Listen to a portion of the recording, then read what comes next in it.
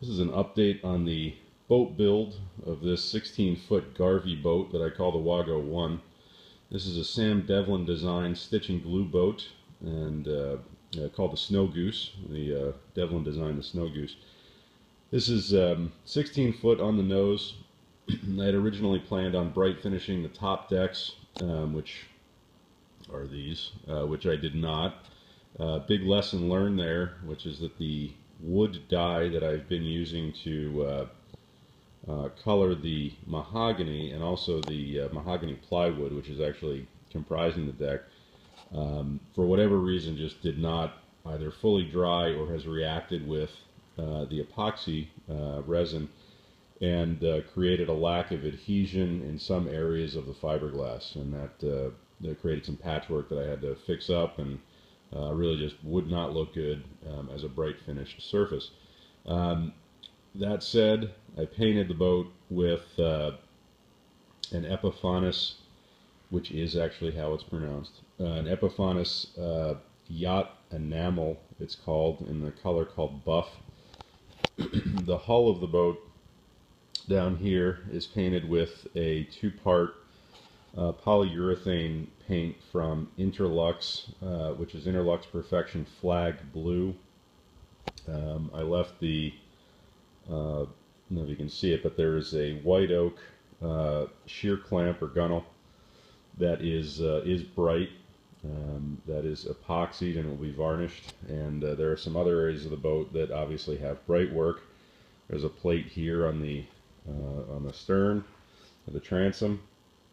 This splash well cover was left bright. That's actually how the decking would have looked if, you know, it had worked out. It's not the smoothest in the world, but it's nice and shiny. I have to varnish that too. And obviously the bench is solid mahogany. The combing and the console are all made of mahogany, as well as some trim on the bow, which you know, is up here, and this is also mahogany that, as you can clearly tell, is bright finished. The hardware on the boat is solid bronze. This is from a manufacturer located in Massachusetts, which I was very happy to find at the Wooden Boat Show. So I have two chucks up here. I have an anchor cleat here in the middle, and I have some smaller cleats up here, and obviously back on the stern. In here, I've created some little cutouts in the knees on this side, the bulkheads, for some rod and oar storage. And the console, which is here, and this is also made of mahogany, and it is finger joined on the top edges here. There are some blocks that have been attached with thickened epoxy to the sole, as you can see here. And the console sits down over top, and screws will go through the feet or the legs of the console to secure it to the floor, as well as another block which has to be attached up under here. At some point soon I'll also be attaching a plate, which is this guy right here, and this plate, the control for the engine will mount to this plate, and this plate will be secured between where the bench is and the console is up under the combing. And that will be very secure.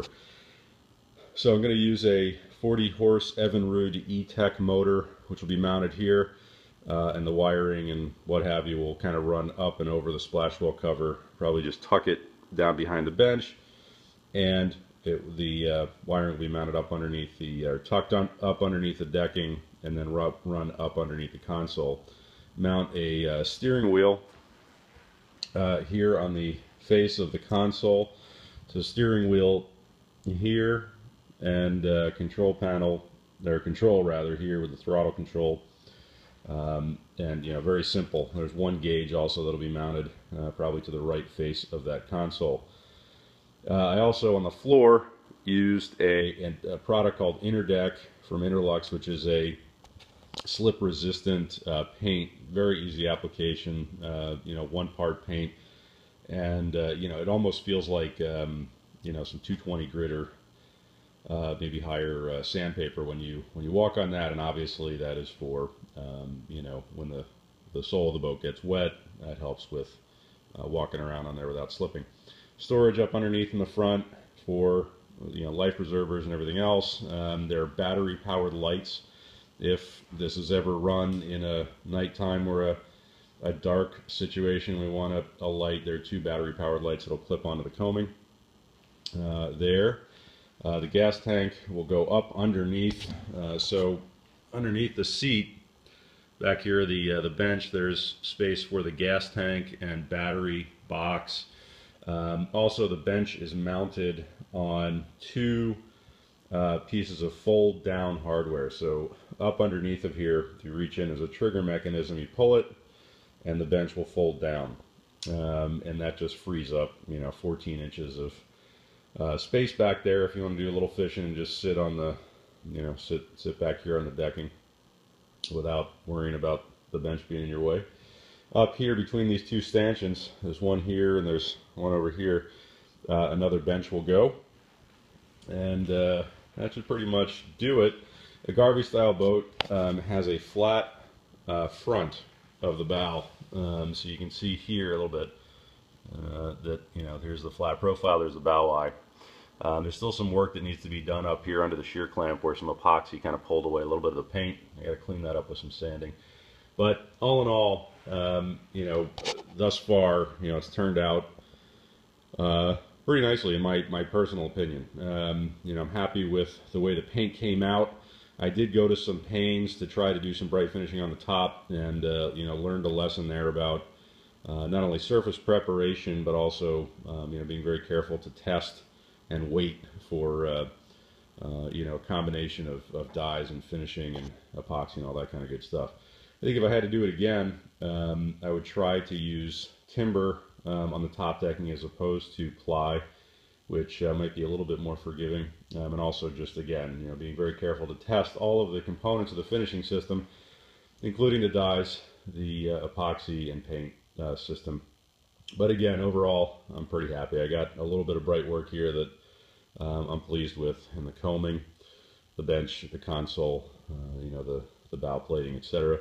And I'm also relatively happy with the way that this paint came out. This is it's a 1-part product from Epifanis, the yacht enamel. One of the supposed benefits of the yacht enamel, according to Epifanis, is that it is a softer product when finished. So it seems to have, pardon me, very good adhesion, but it will also take a little bit more flexing and things like that without crazing or cracking. Obviously, time will tell. And there are 2 coats of gray primer that went down. Also, it's part of that system, the Epifanis yacht paint system. So 2 coats of, 2 coats of primer, 2 more coats of paint, and that kind of completes that portion of the build. So my next steps are a little bit of permanent installation of the combing with some screws here, attaching the plate, and doing some other little finish work. I got to clean up some areas underneath the gunnel here, and then eventually get it up on the trailer. I did just receive the 16-foot 1,200 pound capacity trailer for this, and I have to get it up there, adjust the bunks, all that kind of good stuff. And eventually I will be taking it to a boat yard in Gloucester, Massachusetts that will fit the engine and do some prop testing and that sort of thing, make sure that it actually floats. So that is it for now.